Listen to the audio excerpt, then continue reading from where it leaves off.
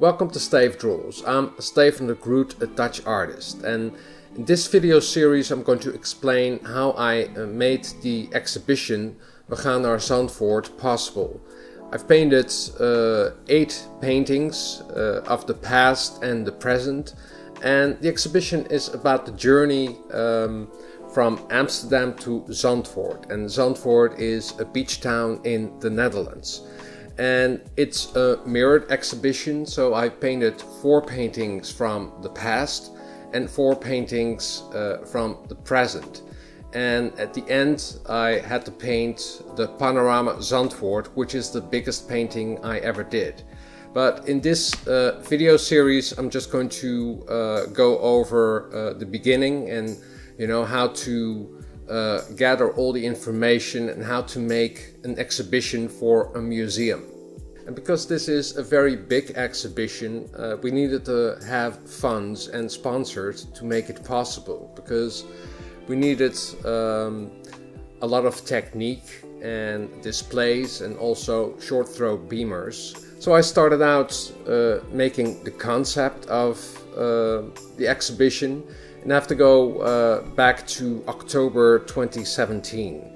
I went to the Zandvoort Museum and they had a comics exhibition with Dutch comic artists, and really loved the exhibition, and I got a chance to talk to the director of the museum, and she just saw a wonderful exhibition in Italy, and it had a lot of projections on screens, and I already played with the idea to make a time-lapse video, and you've seen a lot of time-lapse videos on my channel, but to make it a narrative time-lapse video, so that you tell something and then you see that it's going to be painted.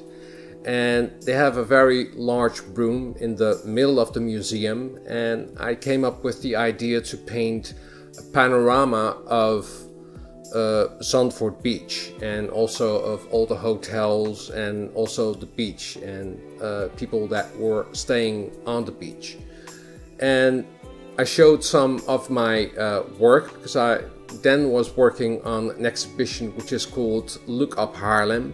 They were all realistic paintings of the city I work and live in Haarlem, and I already made a documentary about that, and I'm just going to put a link down below so that you can see that video. So I showed some of my work, and she really got excited and gave it a go.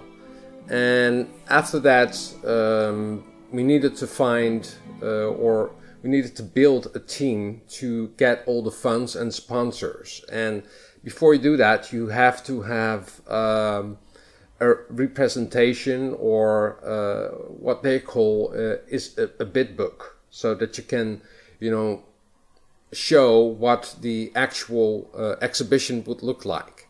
So I first made the bid book and also did the design of the poster. And that was a year ago, so I had to do a lot of research at that time, and also had to find the right style, to paint all of the paintings I was going to do.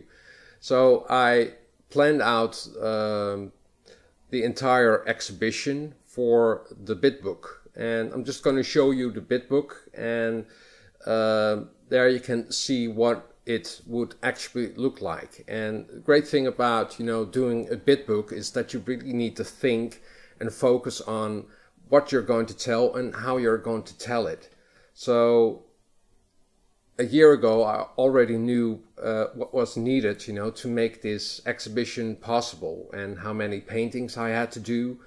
And I also wanted to make a documentary, because the 8 paintings I was doing were just stolen moments. That's what I like to call them. It's just a frame in time. But I also made a video documentary of the journey with the tram, and also the journey by train now. So it's a mirrored exhibition. For the bid book I also had to design the poster, and in this video I'm just going to explain how I made the poster. Museum exhibitions have to be planned a year beforehand. In the beginning of the year, a museum will post an agenda of all the exhibitions of that year. Therefore, you need an image that represents the exhibition. Most of the time, that is a poster. In the design of the poster, I also needed to set the painting style of the entire exhibition and make an image that would represent the concept as well. A mirrored story of past and present. For designing a poster, you need other skills than just painting an image. It's all about communication and an idea and attract people to visit the exhibition. There's a hierarchy of elements that are important. Where is it? What's the title? Who is it by? And when does it take place? I first started out trying out some different kind of concepts on how to place all of the elements. I zoomed out the canvas and made several layouts of all the elements. The exhibition is about the past and present. It's about traveling by tram and train to the beach. The basic concept I came up with was a family walking onto the beach from two different eras. On the left, a mother with two children from 1918, and on the right, a father with a child on his shoulders pointing to the sea. I also came up with a color scheme for the entire poster. The exhibition was planned from 16 November 2018 until the 10th of March 2019. This is in the wintertime in the Netherlands, and we have a lot of rain and not much sun. The colors needed to be bright to stand out. I used the colors of the logo of Zandvoort village, that's yellow and blue. There are also the colors of the blue tram and the train. The first element on the poster needed to be the museum. Where is it? So I treated it a bit like an old movie poster. Zandvoort Museum presents.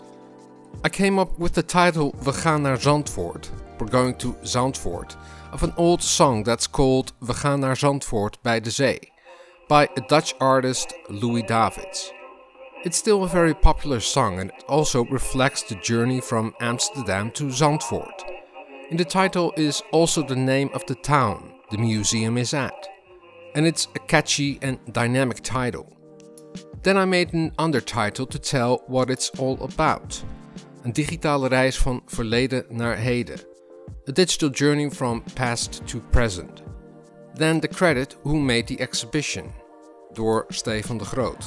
By Stefan de Groot. Then when does it take place? At the time I only knew the start date of the exhibition. 16 November 2018. And finally the logo of the museum and address and opening hours. In order to make the painting, I needed to set the style of all the painting I had to make later. So I first tried out several techniques. I already knew that I wanted the painting of the panorama Zandvoort to be in an impressionistic style. I got a lot of inspiration by one Dutch painter in particular, Isaac Israels. I made several studies of his works to get comfortable with the style. Israels painted a lot of images of the beach, so that was a good reference. The poster I painted in parts. I first painted the background of a path that leads down to the beach, with wooden poles to get a more dynamic feel.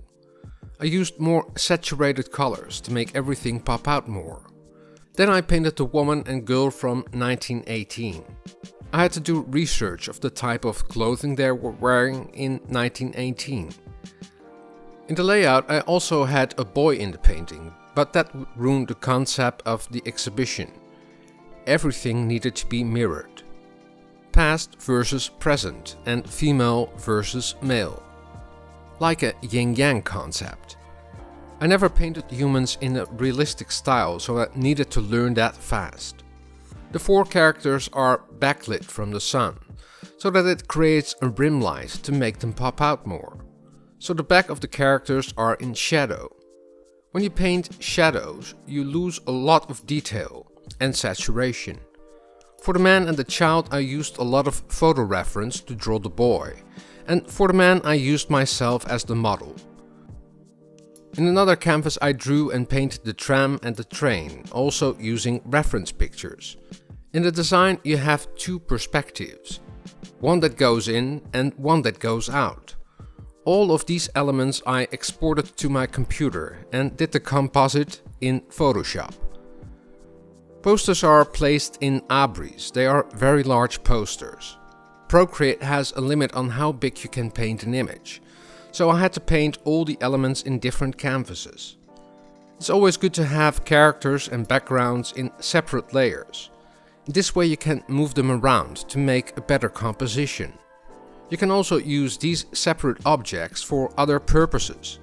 I used parts of this painting as a backdrop for the bitbook.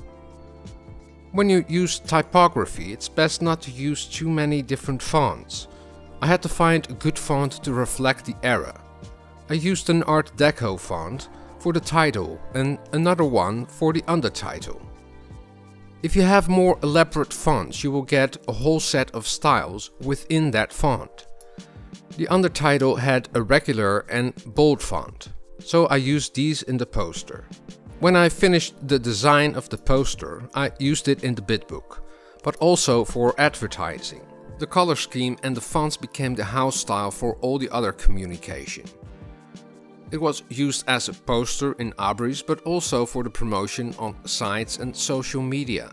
For the internet, most of the ads are in landscape mode, so I also made designs for that, using the same fonts and colors. I also made an ad on the back of a bus, 80, but with the panorama Zandvoort, but still using the same fonts and colors. Fun fact about this bus is that it now follows the same route the old tram used to follow, going from Amsterdam to Zandvoort, and vice versa. I hope you enjoyed this video, and if you like it, please give it a thumbs up, or subscribe to my channel if you haven't already. Don't forget to hit that notification bell, because each time I upload a new video, you get a notification. Next week I will post a video about the making of this painting, and that's Amsterdam in 1904. So stay tuned. Drawing is fun and practice makes perfect. See you next time. Doodles!